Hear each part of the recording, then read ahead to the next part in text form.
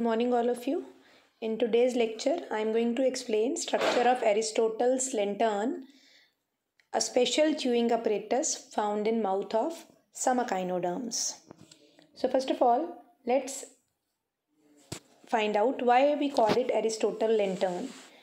Aristotle's lantern, as I told you, it's a special chewing apparatus found in mouth of few echinoderms that belongs to class Echinoidea, like sea urchin and sand dollars. कुछ echinoderms like sea urchin और sand dollars के mouth में ये एक special apparatus है जो उनको food को च्यू करने में हेल्प करेगा. इसको सबसे पहले एरिस्टोटल ने डिस्क्राइब किया था, इसीलिए इसका नाम एरिस्टोटल्स लेंटर्न. Y lantern? क्योंकि इट रिजेंबल अ लेंटर्न और लालटेन इन स्ट्रक्चर. ये एक लेंटर्न को, एक लालटेन को रिजेंबल करता है, इसीलिए इसका नाम एरिस्टोटल्स लेंटर्न है. अब इसका स्ट्रक्चर क्या है? इसके स्ट्रक्चर में आपको you can see pyramids, teeth, epiphysis, radii and रोटुले.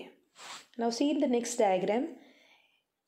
There are present 5 pyramids which are nothing but triangular calcareous plates that makes up its body. So 5 triangular calcareous plates which surround esophagus at their base. These are called pyramids. Pyramids are connected to teeth towards mouth. So 5 plates which are made up of calcium and triangular in shape are called pyramids. They have teeth around mouth.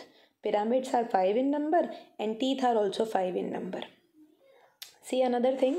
There are 2 sets of muscle you can see around Aristotle lantern, protractor and retractor muscles. Now I told you there are 5 parts. We have seen pyramids, we have seen teeth. Now epiphysis, radii and rotulae. This is another view. You can see pyramid and teeth on the lower side. Now see this view.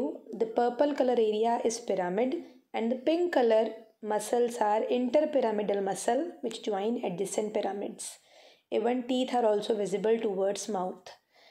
Towards esophagus, see this broad bow shape area. This broad bow shape area we are calling it epiphysis. See another view. This is arboreal view of Aristotle lantern. In arboreal view you can see 5 bow-shaped structures called epiphyses which are present on the broader sides of pyramids. You can see even 5 radii or compass and 5 rotulae. There are 5 rotulae and these rotulae they join to form a circular opening by their inner ends and this opening help in exit of esophagus. देखो जो yellow वाला area है वो esophagus है और just around esophagus see rotulae are joined. The inner ends of rotulae join to form circular opening for exit of esophagus. So 5 epiphyses, 5 rotulae and 5 compass or radii they are seen in this view. So Aristotle lantern is made up of 5 pyramids, 5 teeth, 5 epiphyses, 5 compass or radii and 5 rotulae. Now how does it work? I told you it consists of 2 sets of muscles, protractor and retractor muscle. So these muscles help it to move. With the help of muscles, the structure can be partially protruded and retracted through the mouth. It can move backward and forward as well as side by side.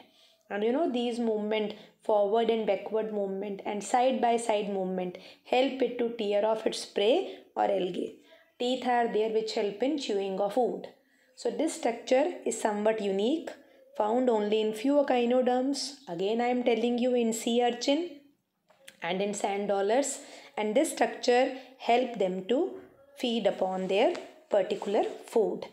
Significance is written. It help in feeding of sea urchin and sand dollar. It enables sea urchin to scrap algae or prey, and teeth help in chewing or grinding the food particles. So this special structure described by Aristotle and resemble a lantern. We are calling it Aristotle's lantern. So thank you so much. This is all about today's topic and